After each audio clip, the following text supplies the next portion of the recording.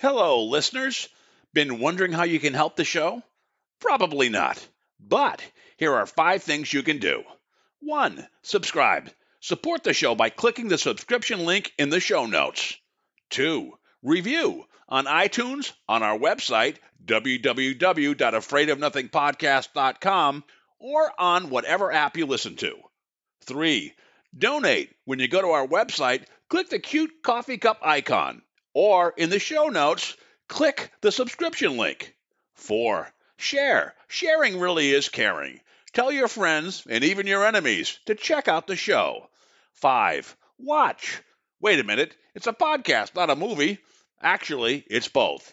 Check the show notes to find out where to watch the documentary. You can also rent it on Prime Video. That's it. Oh, one last thing. Enjoy this episode. I got to tell you, after COVID, people are really looking for meaningful experiences, and they're willing to spend on it. They spend a lot of money on travel, on Taylor Swiftie concerts, and all that stuff. Well, I have a better solution for you who are on a budget. It's called Astral traveling. Rather than pony up all the money, just simply lay down, relax, meditate, and bam, you are anywhere in the world, in the universe, even with gray aliens. And that is just part of what tonight's show is all about.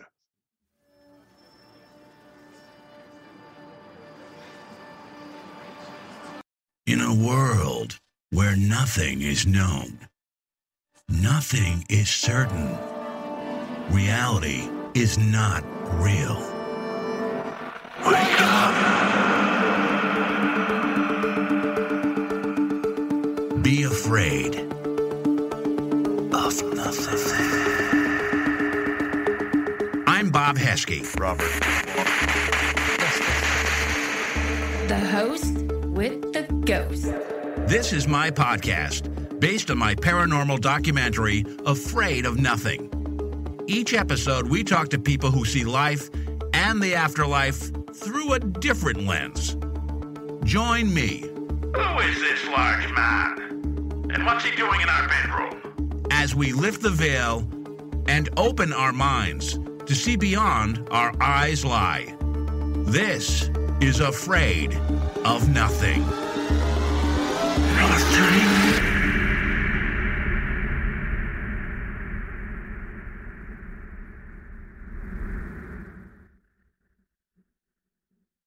Tonight's guest, Preston Dennett, began investigating UFOs and the paranormal in 1986 when he discovered that his family, friends, and co-workers were having dramatic, unexplained encounters. Preston has written more than 30 books and more than 100 articles about UFOs and the paranormal, including his latest one, Humanoids and High Strangeness. He is an investigator of the Mutual UFO Network, MUFON, and an astral traveler. We are bringing back one of my favorite earlier guests. His name is Preston Dennett, and he knows everything UFOs, but we're going to cover that and a lot more tonight. Preston, welcome to the show. Hey, thanks, Robert. I appreciate it. Also with us is my good buddy and my sometimes co-host, Kyle Carvin, who I'm going to hopefully see at a Paracon in a couple weeks. Hey, Kyle, how's it going? Hey, Bob. Hey, Preston. Excited to talk with you guys. Awesome. Last time you were on, Preston, was January 2022, and we'll get into the UFO stuff, but one of the things that's always fascinated me, and I think Kyle too, because you're kind of a world traveler, is out-of-body experiences. So do you mind talking about how you came upon the ability to do that? And last time we talked, you had mentioned it wasn't scary, but the third time you did it, it was terrifying when you woke up and was looking down at your body. So want to give us a little preview of kind of how you got into that? Yeah, this was something I did actually kind of seek out following the death of my mother in 1984, which was obviously tragic. I was quite young, 19 years old, and was having a lot of dreams about her where I felt she was visiting me. But that couldn't be true because there's no such thing as life after death or ghosts or certainly out-of-body experiences, I thought. But on some level, I knew that it was her. So I was in a bit of a quandary and started looking into dreams, which led to lucid dreaming and then out-of-body experiences. if you know anything about astral projection, you've probably heard of Robert Monroe. He's written a series of books on his own experiences. And I picked those up, and I found them quite compelling. And in fact, at the end of his book, the first one, I think it's called Journeys Out of the Body, he gave exercises on how to do it. So I thought, okay, this sounds a little scary. I'm not sure I even believe in it, but it sounds like it's worth a try. He says anyone can do it. So I really buckled down and did the exercises, which in a nutshell are basically meditation and visualization type exercises. And it worked. I mean, it really worked. Immediately I started having much more dream recall. And after about a month and a half, 2 months, I had my first out-of-body experience, and it was unequivocal. I mean, it was real. I knew instantly there was life after death that can go out of body, because he describes, you'll feel a slight vibration, kind of like a mild electric shock. Well, I had laid down one afternoon, and I thought that I had accidentally stuck my finger in the light socket next to my bed. More than a mild shock then, right? No, I was sure I was being electrocuted. I really thought so. But the next thing I knew, there was a popping noise, and I flew out of my body uncontrollably across my room, across the hallway, and into the restroom, the bathroom. And I grabbed the counter and looked up at the mirror, and I was not there. There was nothing there that I could see. So that's when I knew this was real. I was so shocked. I was instantly pulled back. But the very next weekend, I had an identical experience. Third time, like you mentioned, I just woke up one evening, and I was standing next to my bed in the middle of the night. It was very dark. I couldn't see clearly, but finally kind of gathered my head because I felt a little bit dizzy. I had some vertigo, but finally gathered myself together and looked down in bed, and yep, there I was under the covers. And I got the coldest chill.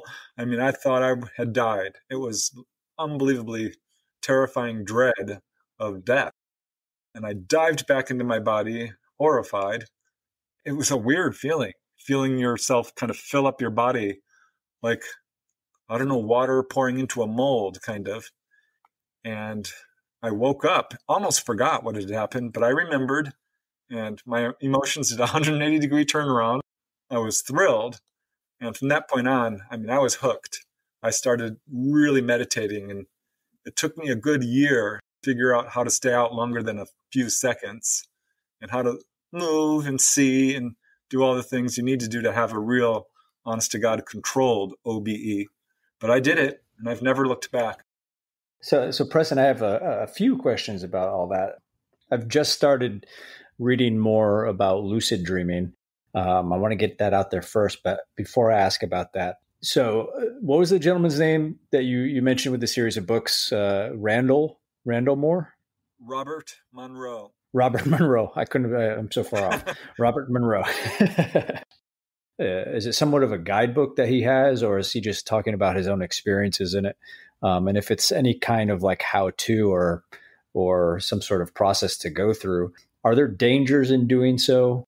Are there limitations to be aware of? Like, how much of a choice is it when you're working on trying to have these experiences?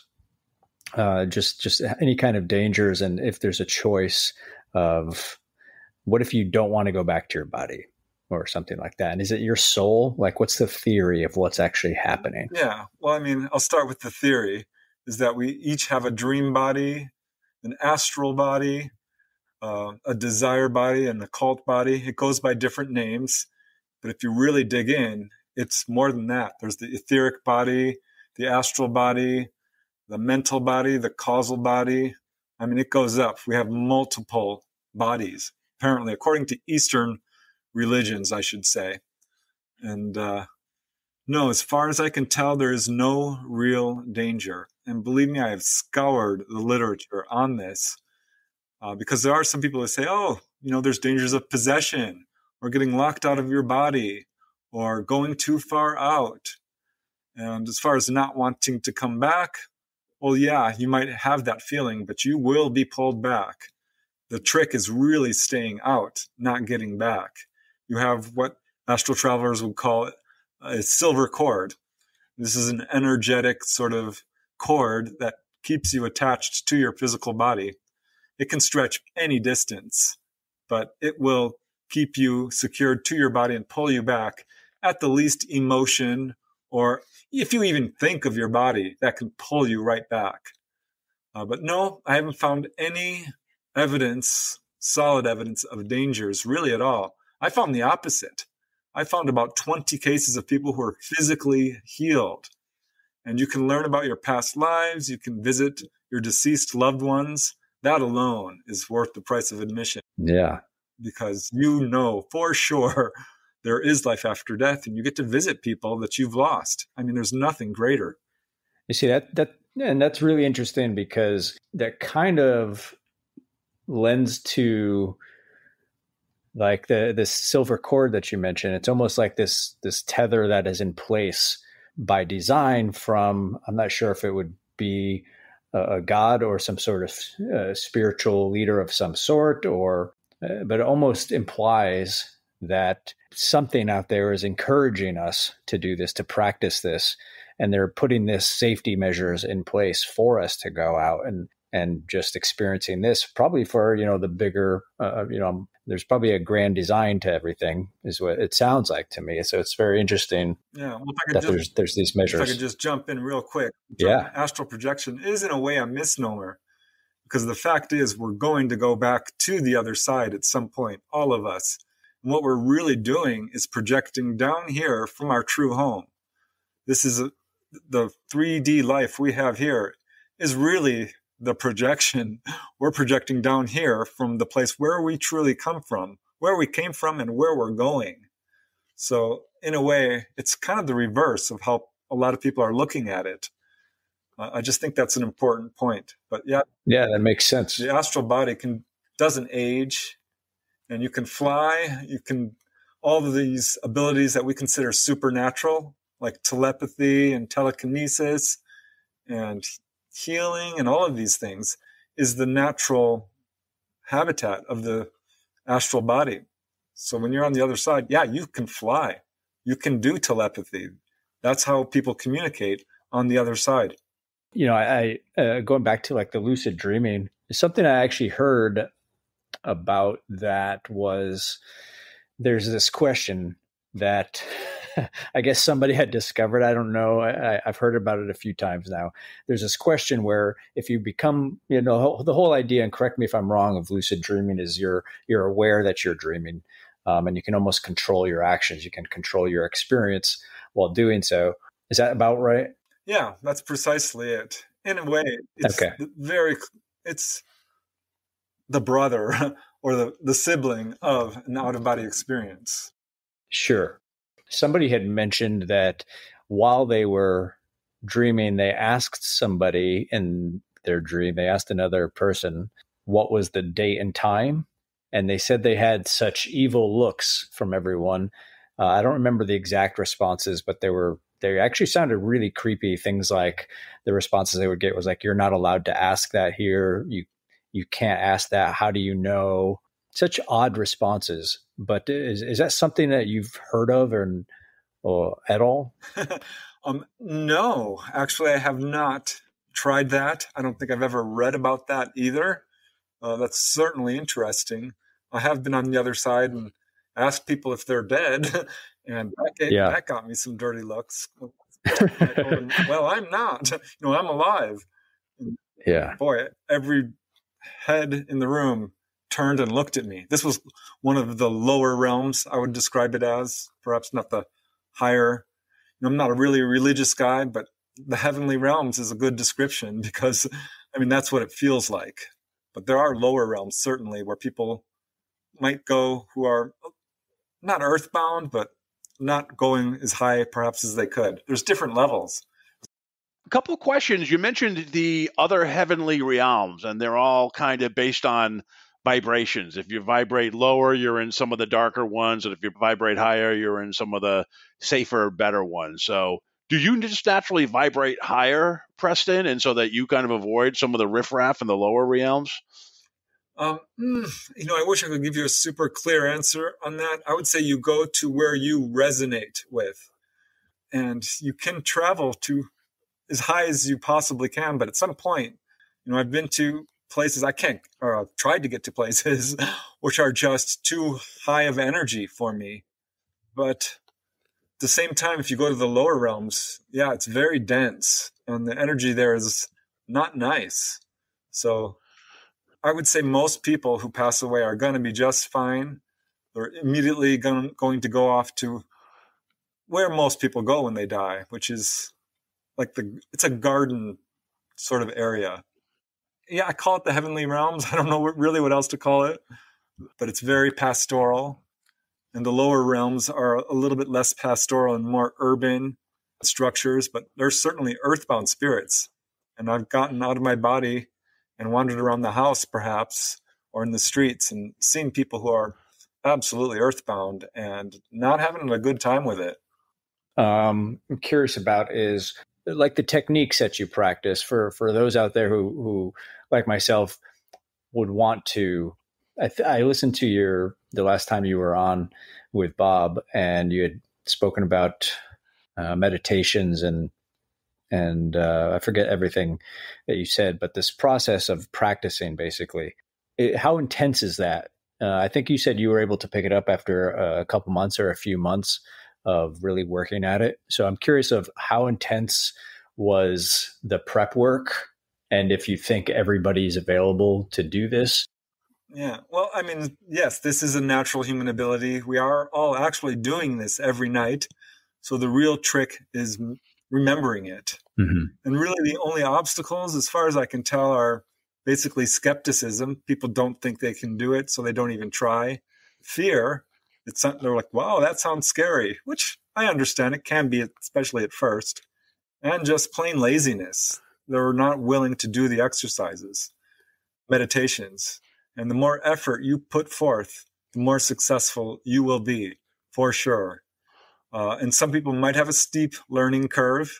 Some people just kind of naturally catch up to it. I mean, it's easy for them. And I've taught workshops on how to do this. I've taught family members how to do it. It's not hard.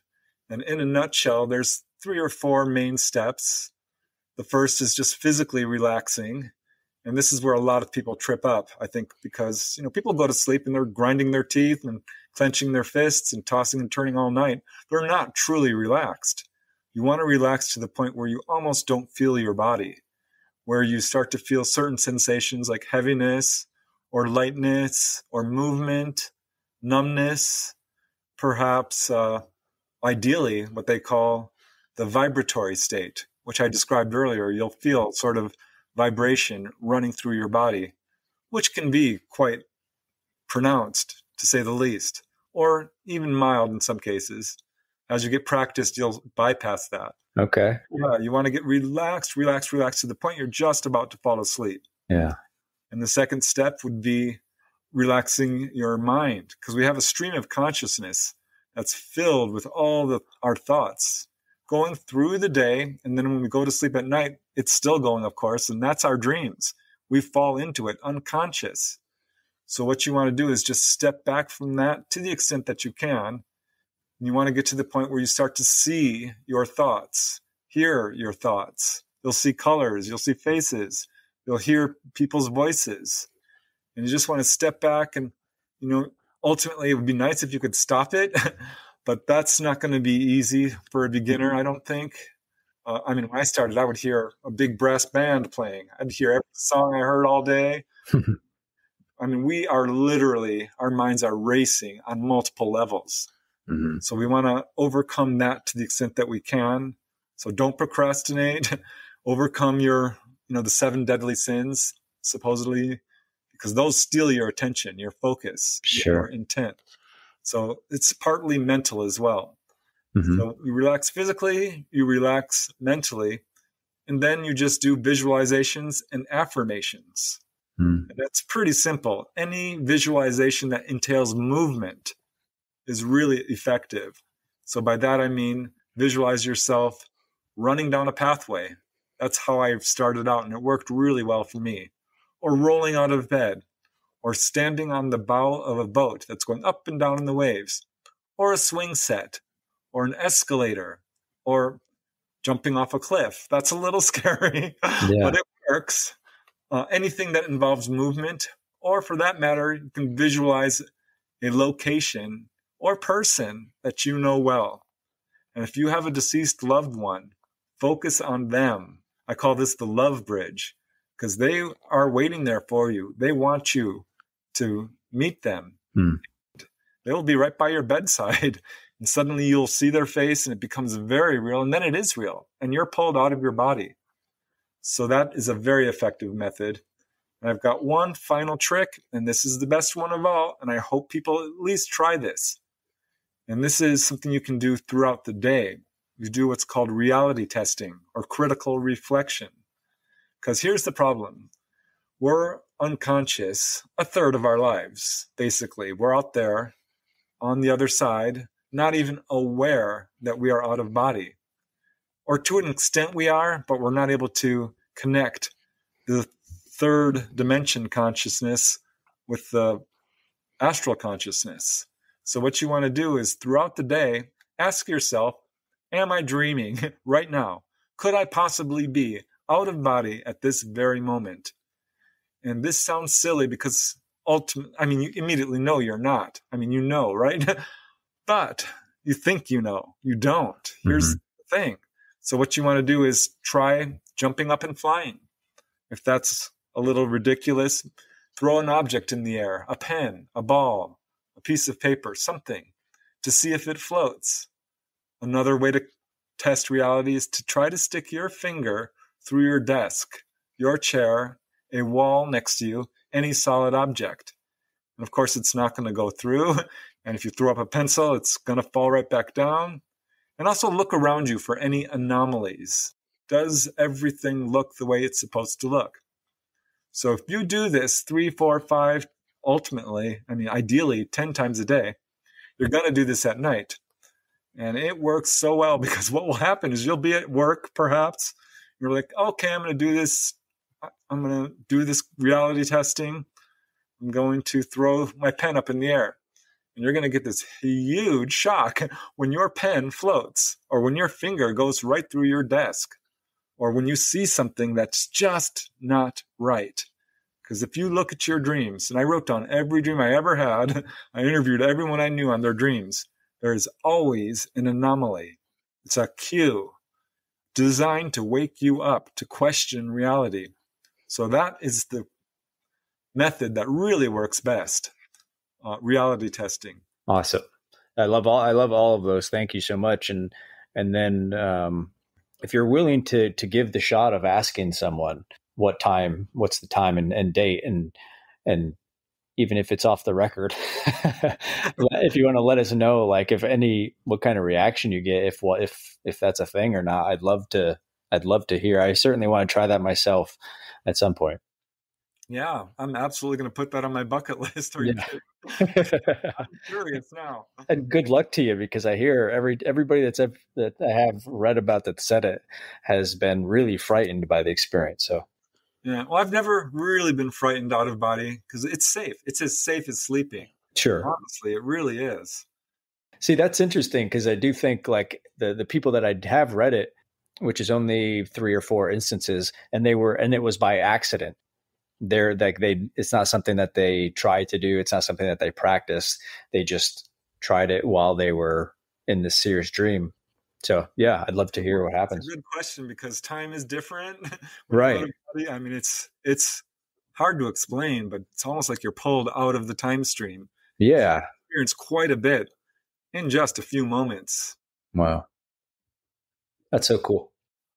We're going to talk about UFOs in a little bit. Do you ever run into any aliens, or from your experience, are aliens and extraterrestrials, do they have the same capabilities? Yeah, as far as I know, they do. I've certainly had contactees tell me that. Me personally, it only happened once, and it really shocked me, and I really would like to experience it again because I didn't react how I wish I would have. Because what I do when I pop out of body is, you can explore the physical world if you want, but it gets old.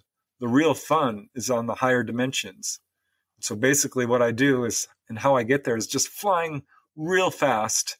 And I hit this sort of barrier, or I guess you'd call it the veil between the dimensions. And it's sort of cloudy like and dark and misty. And so I was racing through that one day and trying to get to the higher realms. And I saw someone standing vertical, I should say, in front of me. I'm like, well, that looks like, is that a person's eyes? I couldn't really tell. It was distant and misty. But as I got closer and closer, I realized I was going to pass right by this person. And as I zoomed up to them, because I was booking, I was going fast, I saw it was a little gray ET, and not threatening at all, but definitely the big head, the gray skin, the large dark eyes. And darned if I didn't come right up to this guy. And he was a couple of feet away. And it just really surprised me to the point where I turned and looked at him. He looked at me and watched me as I raced by. And given a second chance, I would have immediately stopped and been like, hey, dude, what's up? But I didn't. For whatever reason, I was just shocked. It's really my one and only that I could point to that's definite.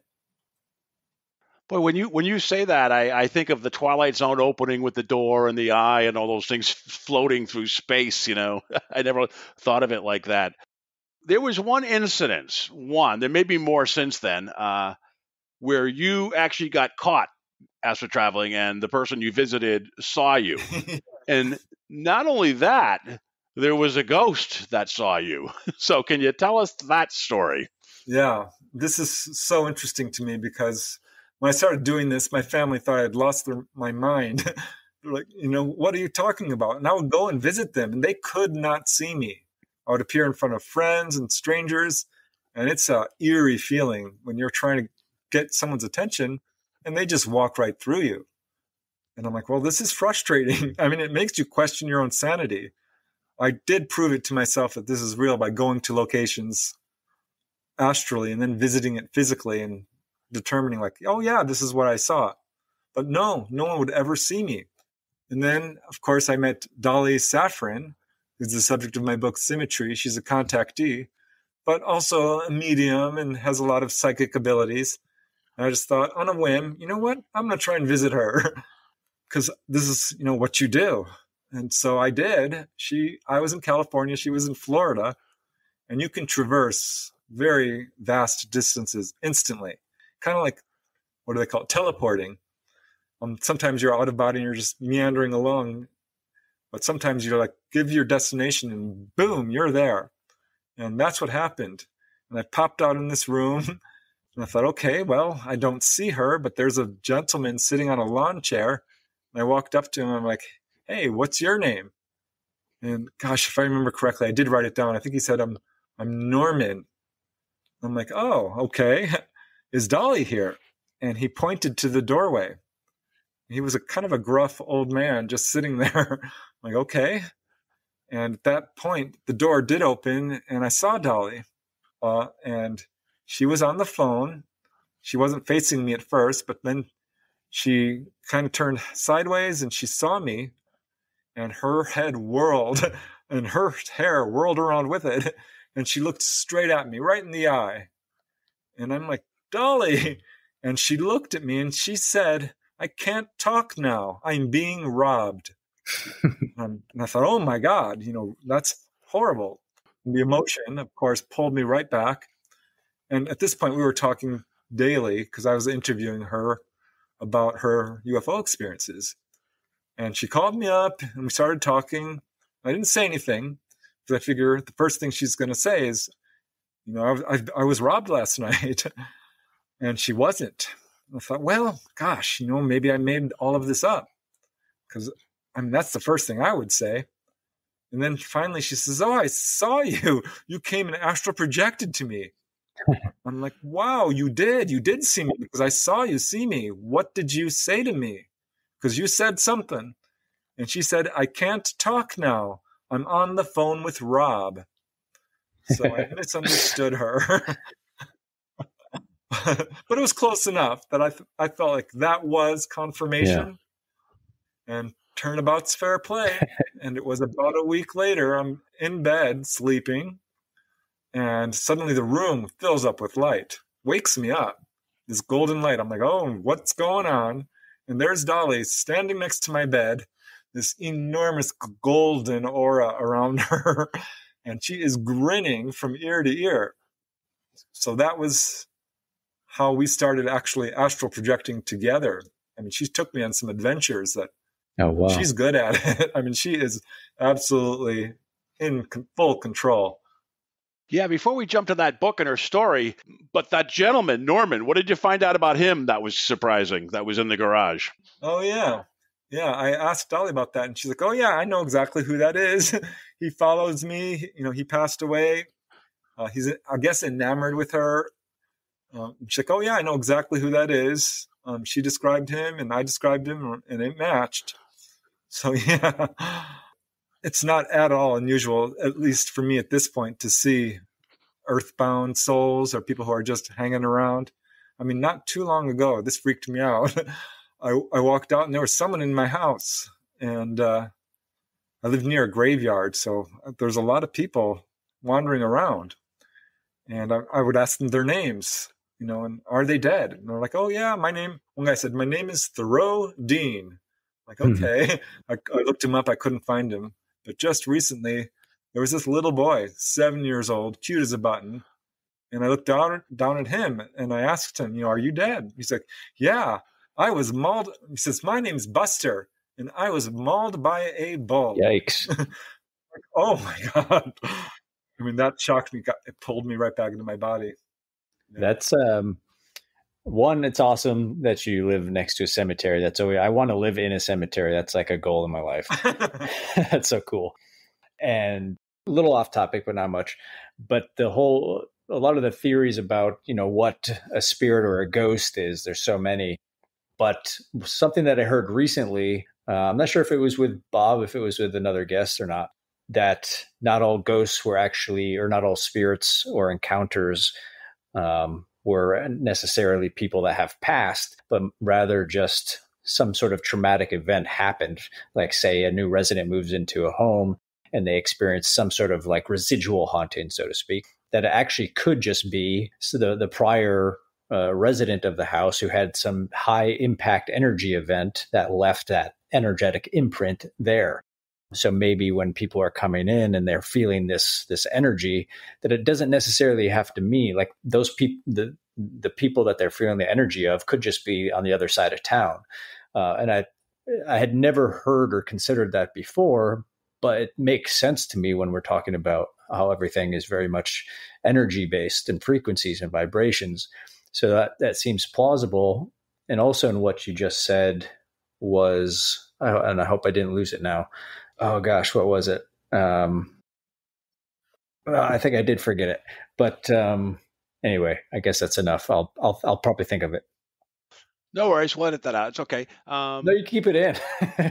I like it. I still keep it in. All right.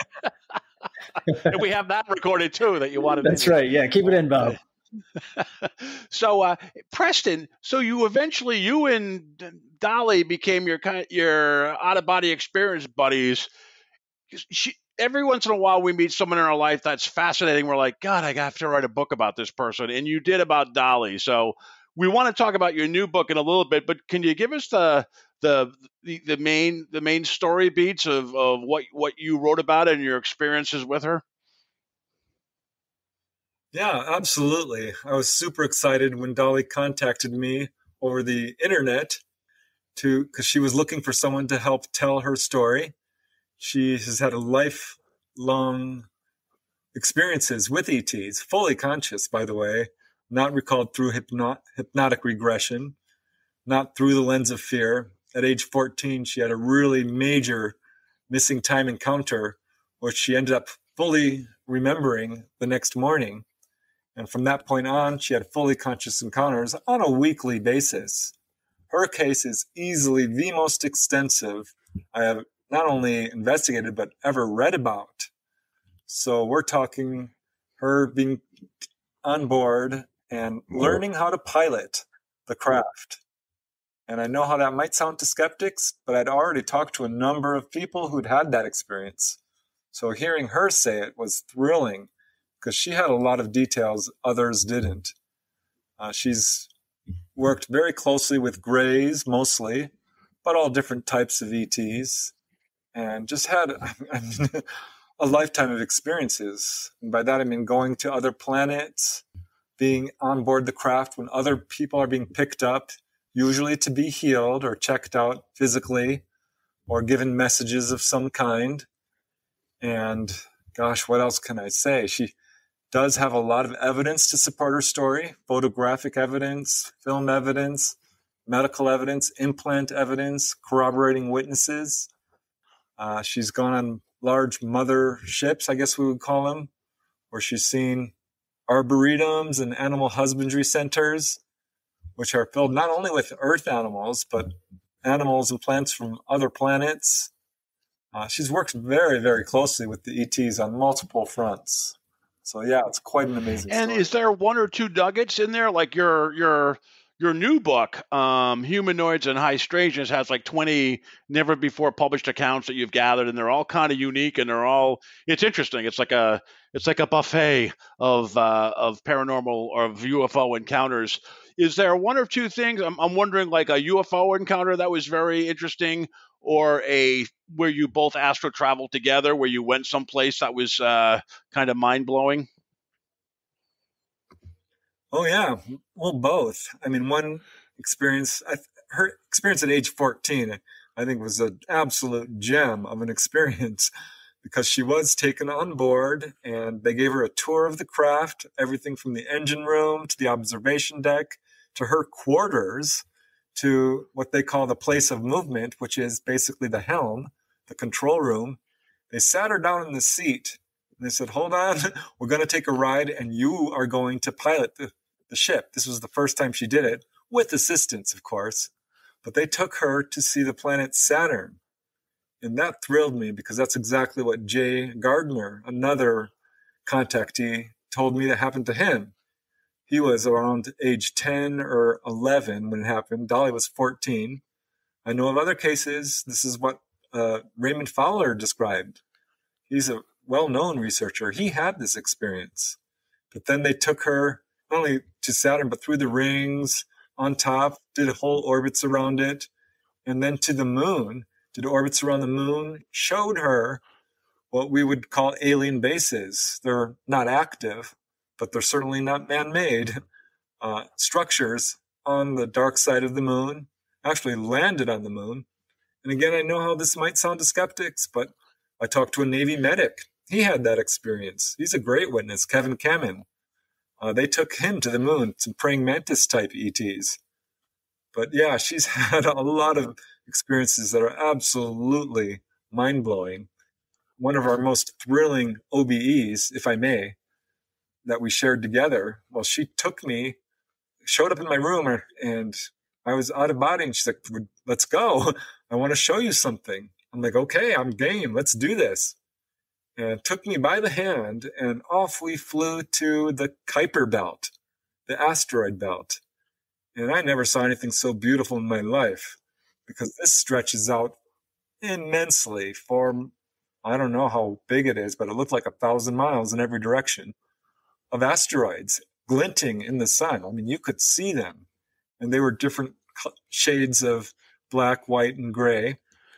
And I'm just strikingly clear, because when you're out of body, your vision is different. You have absolute perfect vision. You can zoom in. You can do panoramic view. So your vision is excellent.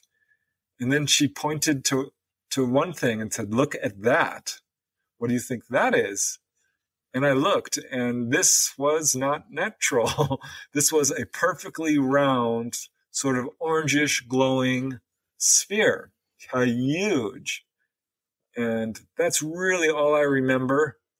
But I woke up the next morning and we talked about it, and she's like, "Did you see it? Did you see the thing?"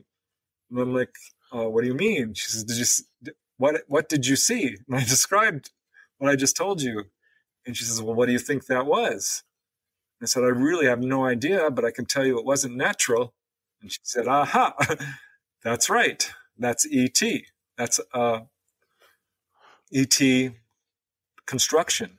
She's been inside what we would call Dyson spheres, which is a sort of science fiction concept, but is apparently a reality with ETs, which are large artificial planetoids.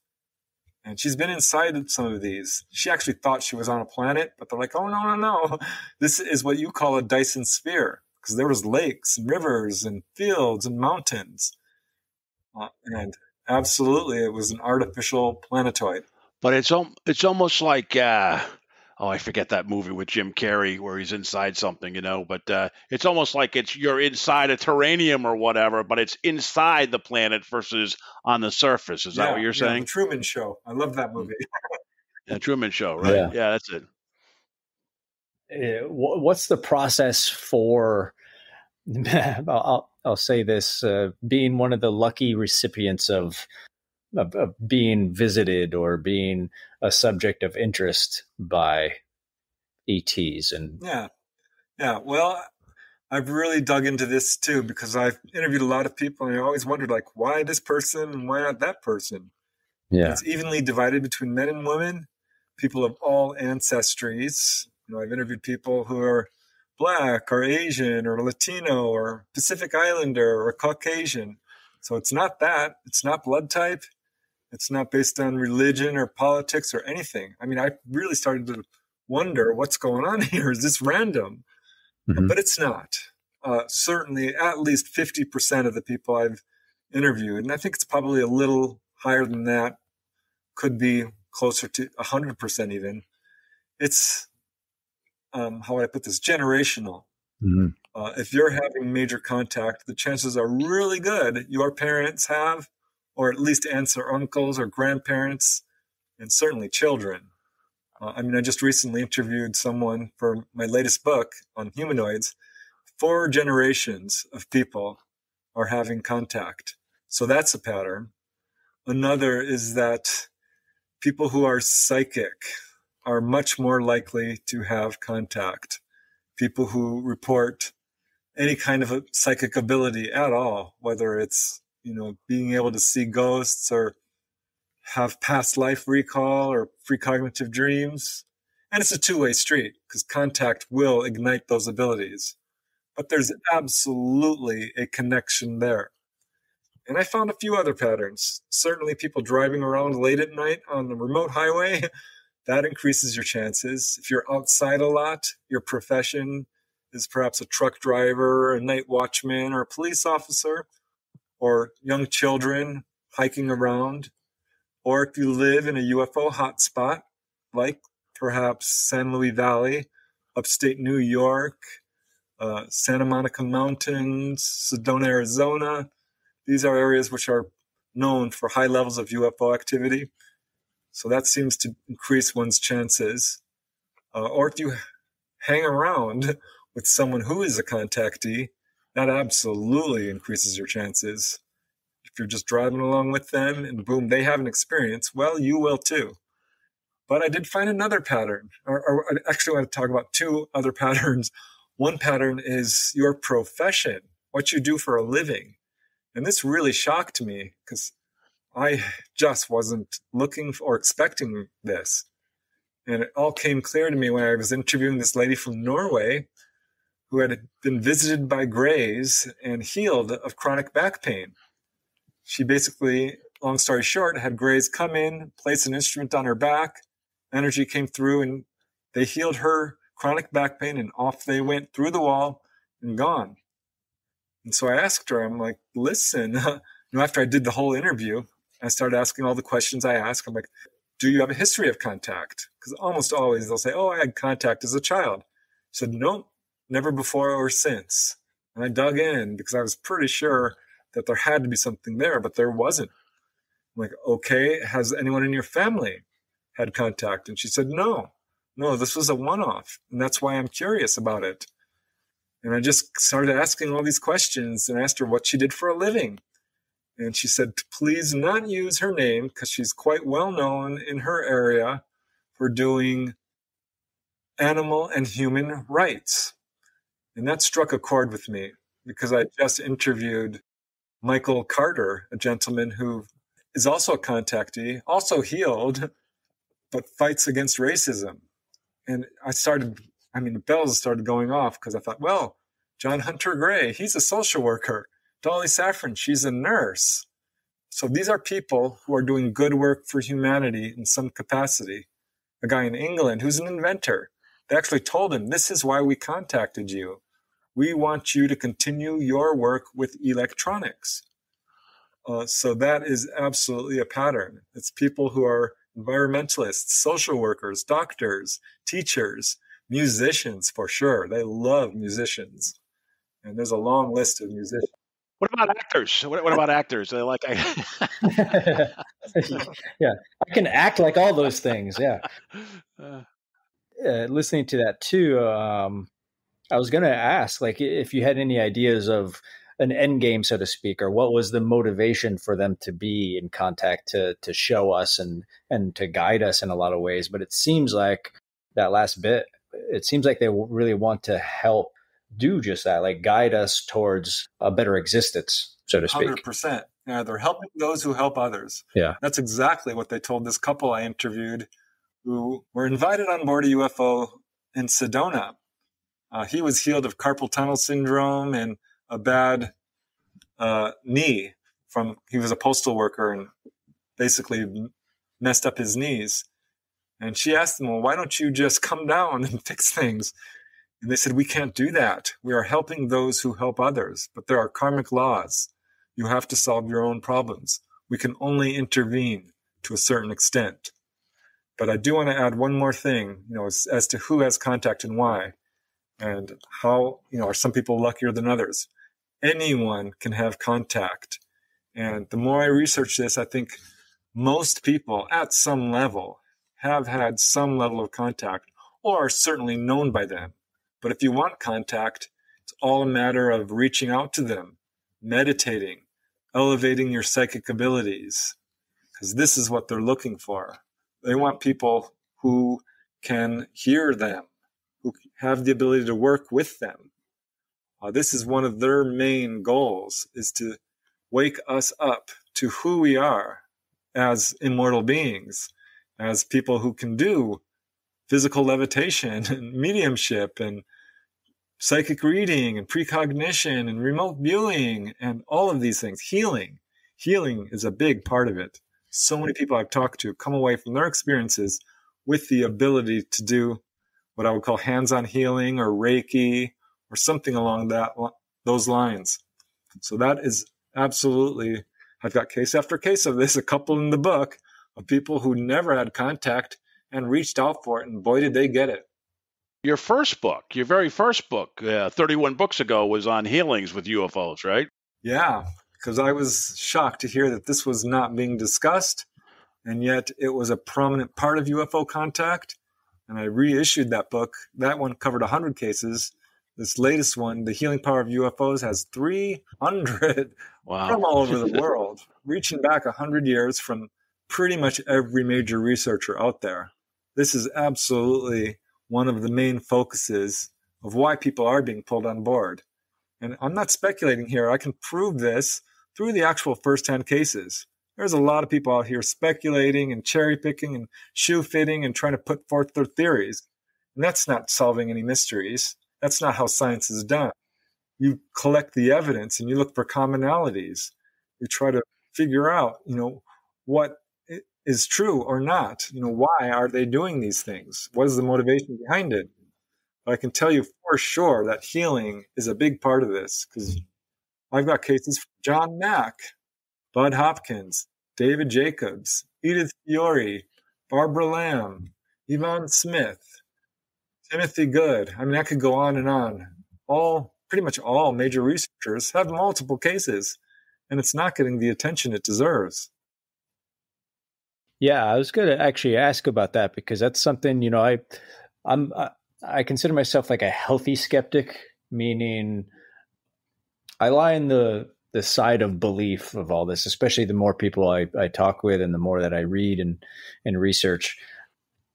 But I also have to realize that it may not be practical at certain times just to be a blind believer of everything. That said, I feel like there's a very large suppression of info of this kind of, in terms of what we generally call like paranormal.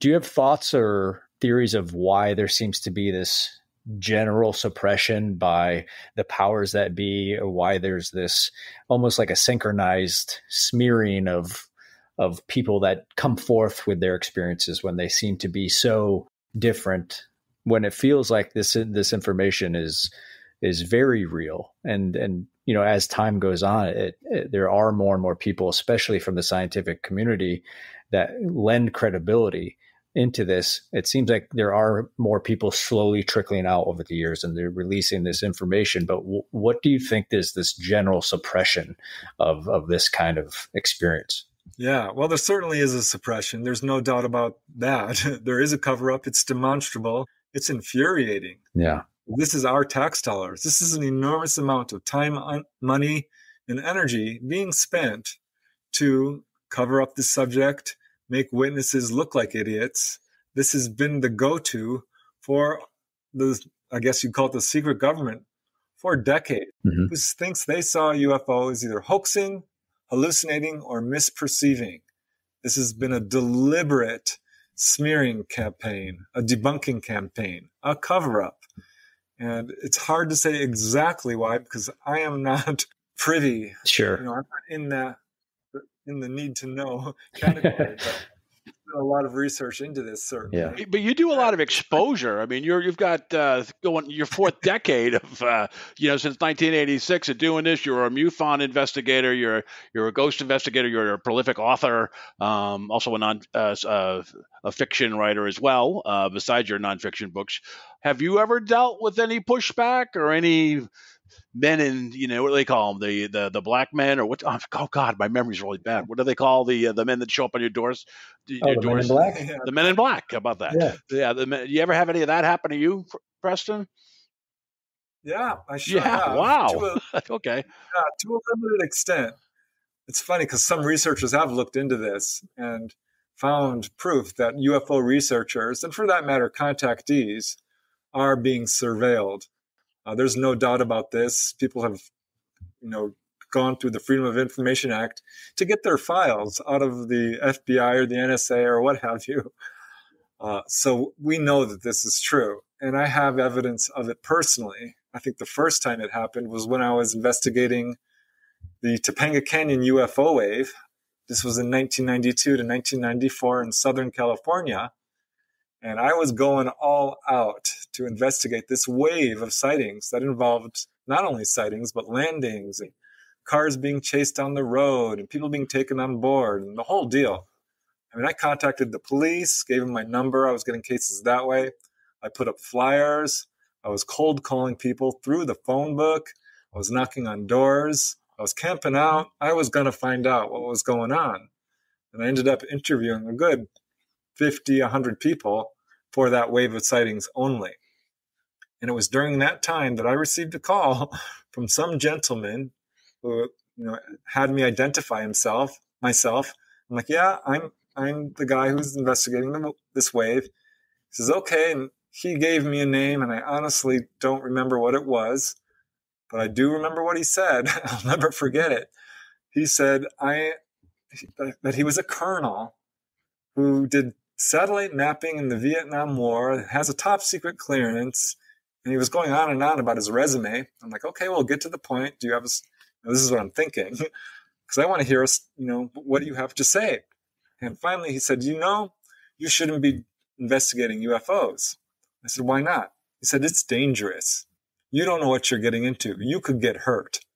I'm like, oh, really? Why is it dangerous? He said, well, it's not what you think it is. I said, oh, well, it's not what I think it is. What is it? He said, you're barking up the wrong tree. So he started talking in circles. And I started to get a little impatient, frustrated with him because he was being very coy in his answers. And finally he said, listen, there's no pay dirt in it. And immediately I thought, well, wait a second. How can it be dangerous if there's nothing to it? So at that point, it was clear I wasn't going to get any information out of it, out of him. He was just trying to intimidate me. And I'm a real young man. I'm gung-ho. I was thrilled, actually. I'm like, wow, maybe I touched a nerve. Yeah. But yeah, a couple of things like that. I had real phone problems. Back then we had snail mail. My mail was coming back opened. No doubt. I mean, I brought people, like, you open my mailbox and tell me what you see inside.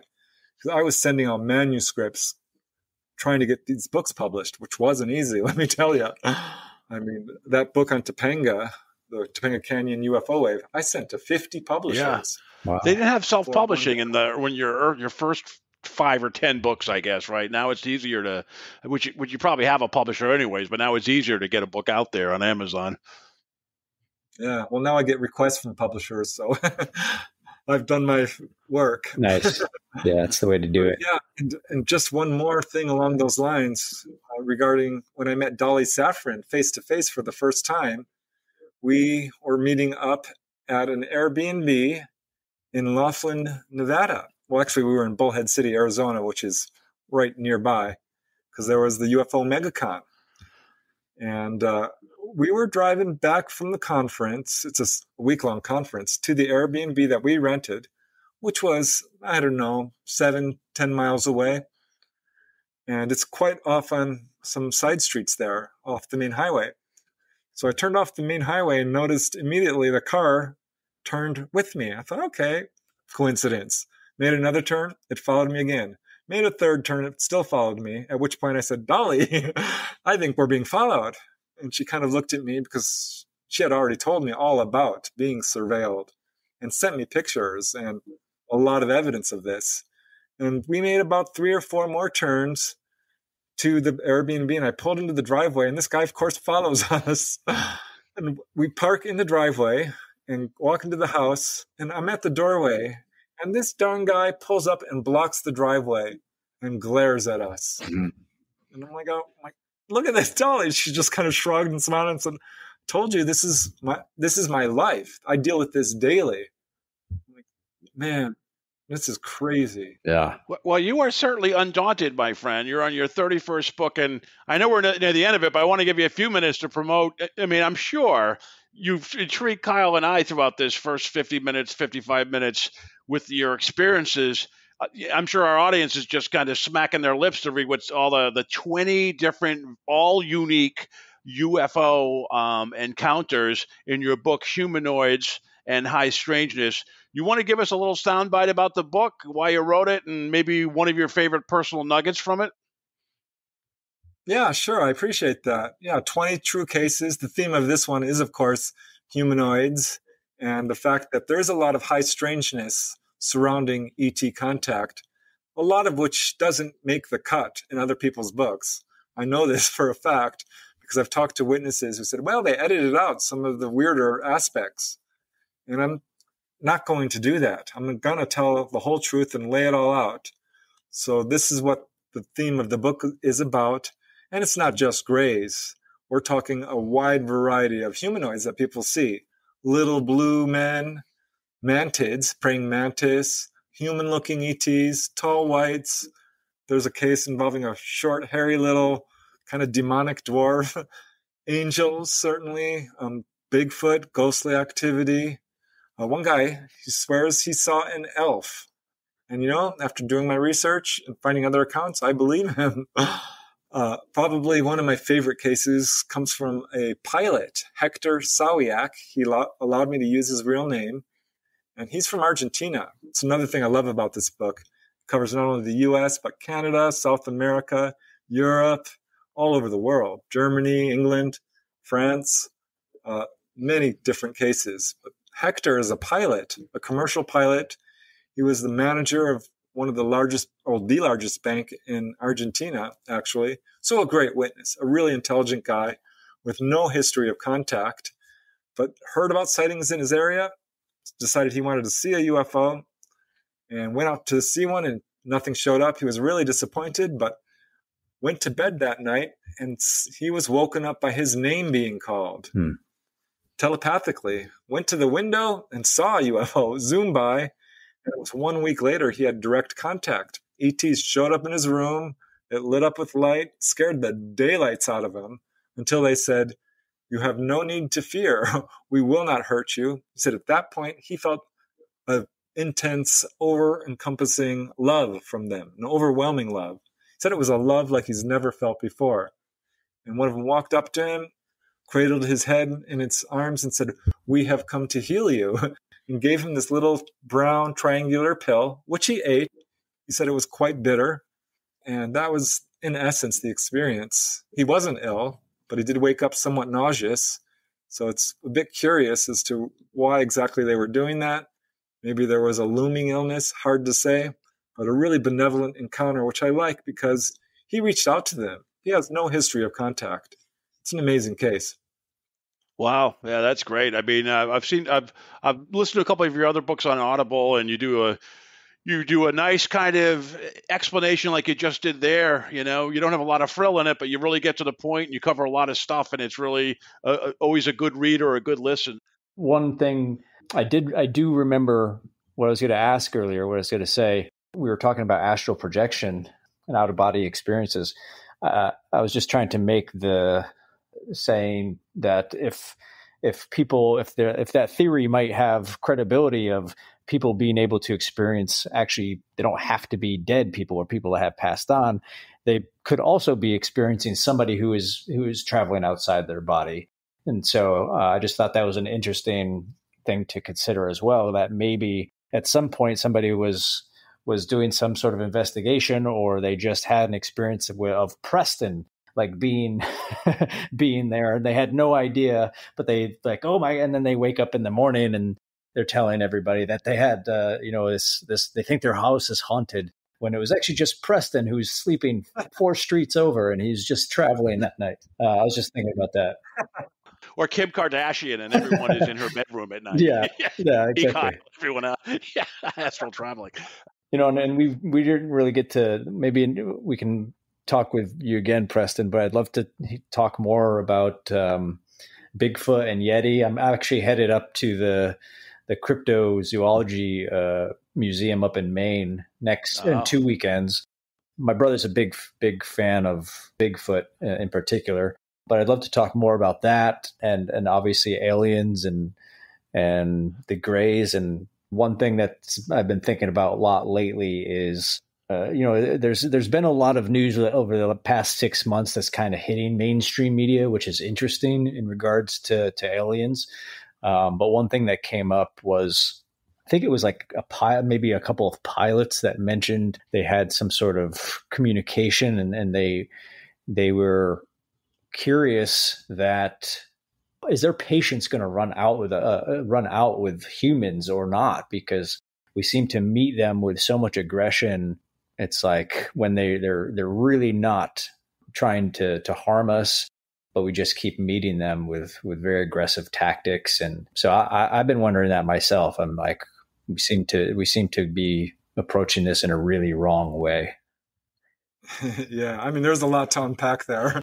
But yeah, I totally agree. I think that to a degree they have lost patience. They're not, certainly with our own governments. I think that's why there's so much contact going now, because they're doing a grassroots movement announcing their presence, because our governments are not being truthful or transparent. Mm-hmm. What about someone who wants to do out-of-body astral traveling or an out-of-body experience? Do you still do that training, or is that kind of a ad hoc type of thing? Oh, yeah. Yeah, if you're interested, absolutely contact me. I'll send you some material, and we'll talk you through it. And yeah, I'm still working with a few people here and there. Those who contact me, I do what I can to help them along.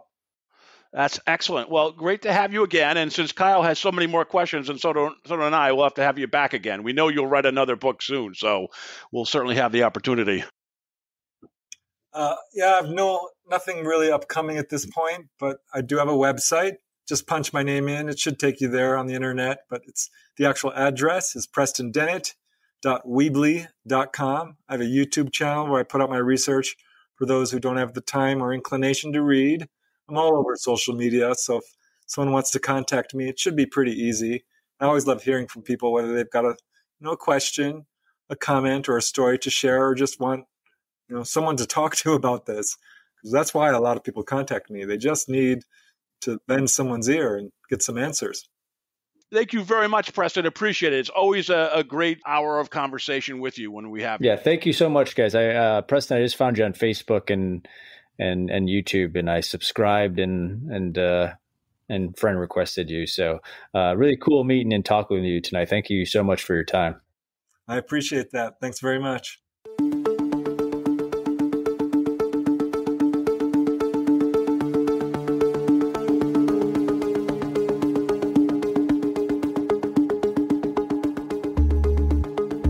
You've been listening to the Afraid of Nothing podcast. Please subscribe and like us on Facebook.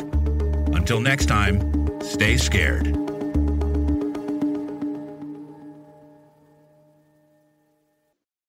Hey, you're still here?